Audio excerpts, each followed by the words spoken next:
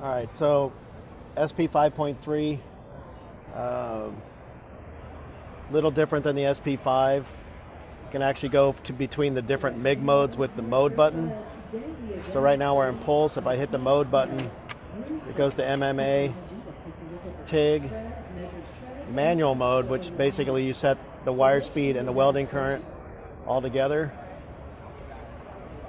Then we have synergy, which would use for steel or silicone bronze, and then we're in pulse mode.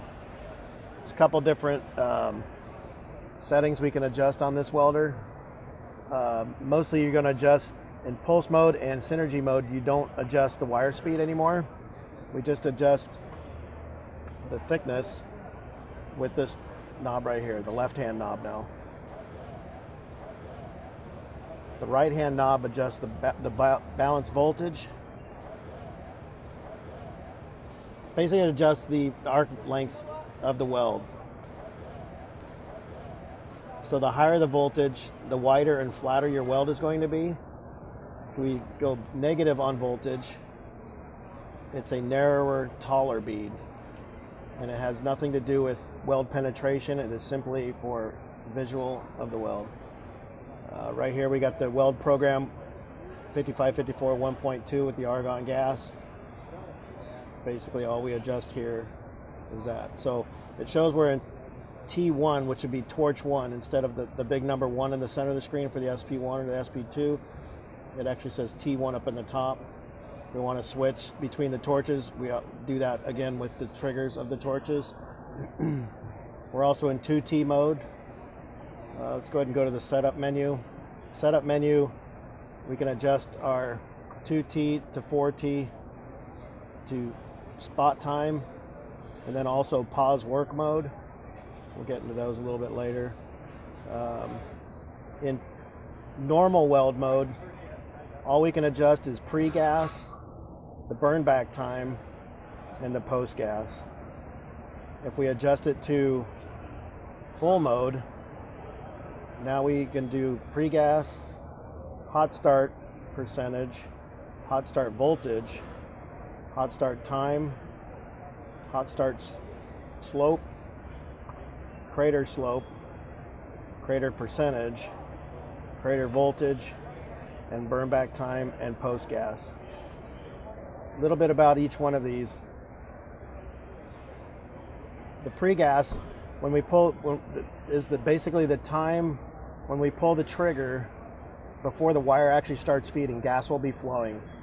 So if I set this at 1 second, if I pull the trigger on the torch, wire won't feed for 1 second, but gas will be flowing automatically. And so after 1 second, welding will start.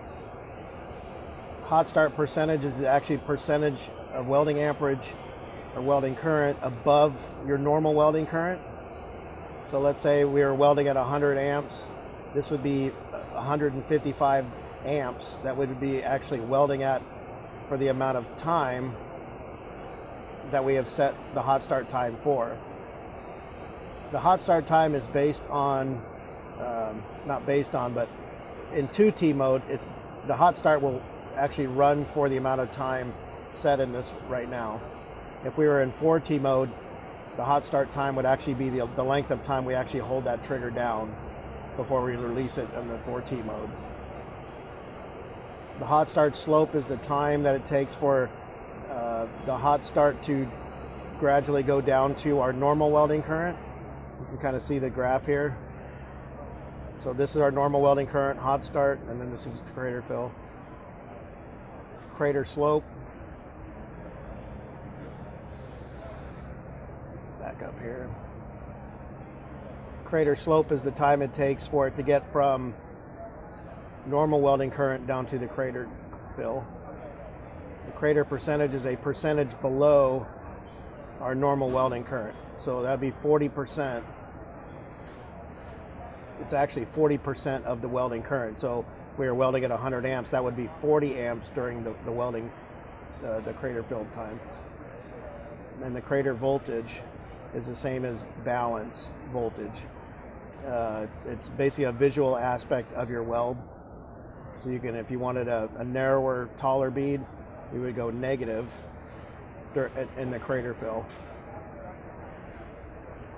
Burn back time is actually the amount of stick out on the wire as you get done welding. Post gas time is the amount of time that the gas is flowing after we stop welding. So 1 second, it's set for 1 second, it actually will flow for 1 second after we're done welding.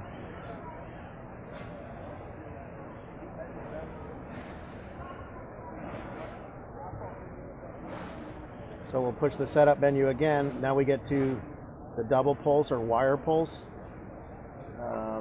This is actually a pulsing of the wire as we're welding in pulse mode. So what we can adjust here is our low level percentage. Right now it's set at 75%. And this is, if we use 100 amps, this is our normal welding current, and this one would be our low level during the pulse. So we set it at 75%, so the high pulse would be at 100 amps, the low pulse would be at 75 amps, and then as it goes, and it pulses for these amount of time. So the high time would be set at 0.2, the low time is set at 0.2, and we typically have these set at the same time, whether 0.2 or 0.3 or somewhere in that range. Low level voltage, again, is the arc distance during the low level time. So for 0.2 seconds, we want to flatten out that weld a little bit, we can increase that, or if we want to make it narrower and taller on the low end, we can actually push it negative.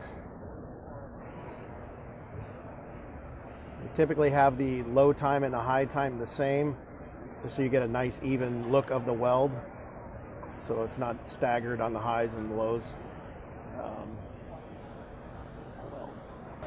So this is an example of a double pulse. So you can see, I've got a pen. All right, thank you.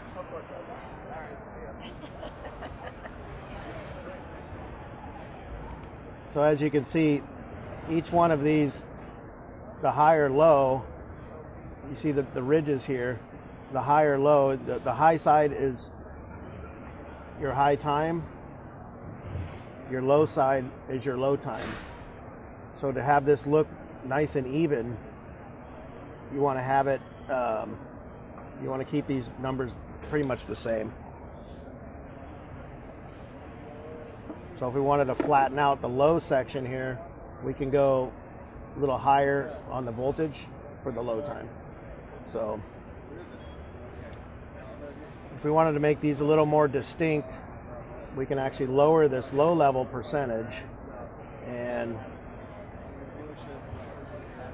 drop this down a little bit more, and it'd be a little more dramatic on the difference between the highs and the lows here, because your welding amperage is actually lower during the low cycle. Okay, so to turn that on, just turn that on. Let's get out of this menu. Let's go ahead and turn this off for 1 second here. So now this shows that we have the double pulse on, that symbol right there. Okay, so if we want to turn on the full mode,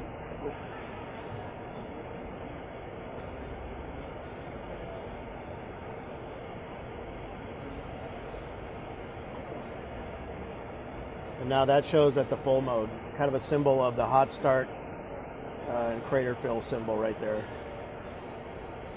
So now we're ready to weld. So again, we're actually adjusting wire speed like we did with the SP-5. We basically adjust the welding current, and then you can see the wire speed is going up at the same time.